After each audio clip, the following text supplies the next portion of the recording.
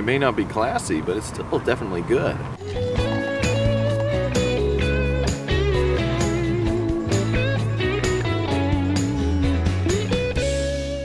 Hey guys, I'm at work and I decided to just do a review out here on the crew park while on my last day.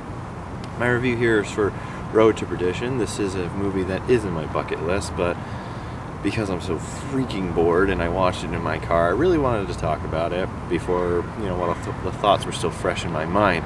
Road to Perdition is probably my favorite Sam Mendes movie, as I'll put that even above Skyfall. It's based off a comic that was written in 1998 by Max Allan Collins, and it's about a mob enforcer who is forced to go on the run with his son after his younger son and his wife are killed because of implications with the mob. And in the end, he is forced to go after his mob boss, who he was incredibly loyal to get back at the man who killed half his family. Tom Hanks is really good in this film. He has a very rugged personality, a very strong, quiet, but threatening demeanor. It's probably one of the more threatening roles I've ever seen him in. Paul Newman, this was his last on-screen performance, and what a way to go out. He is he's phenomenal as Jack Rooney. But as we get into the nitty-gritty of the film, we start to see just who he really is and how he became who he was. Jude Law is really cool as the photographer assassin, very rat-like, very intriguing character. He's persistent, malevolent, and probably one of the more interesting parts of the film. Tom Hanks' son is actually pretty commendable too. It's kind of unfortunate because he never really went on to do much else. He's been in TV shows here and there. I think he's a Teen Wolf kid now. But I really liked him in this movie. He was an exceptional performance, and I liked all the actors in this movie.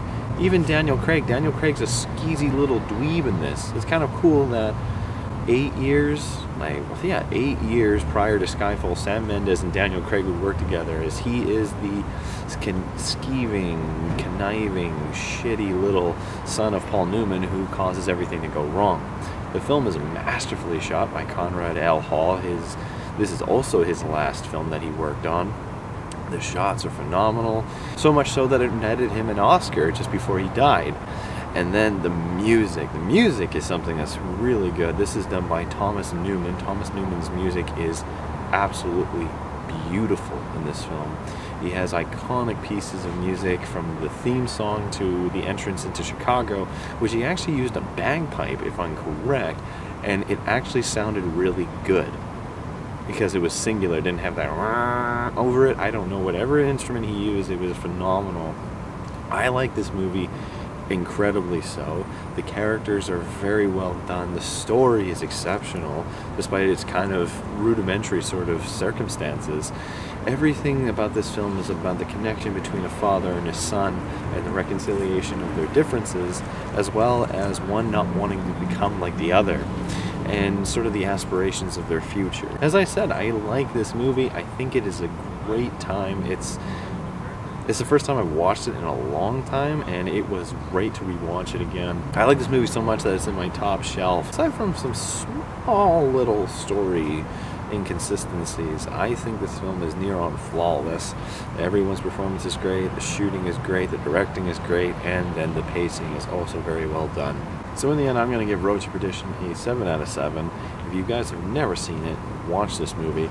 Also, I actually just talked about this on my radio show, so I'm going to give a link to the radio show that I did just recently in the description if you guys want to check that out. I talk about the music, I talk about a few other things.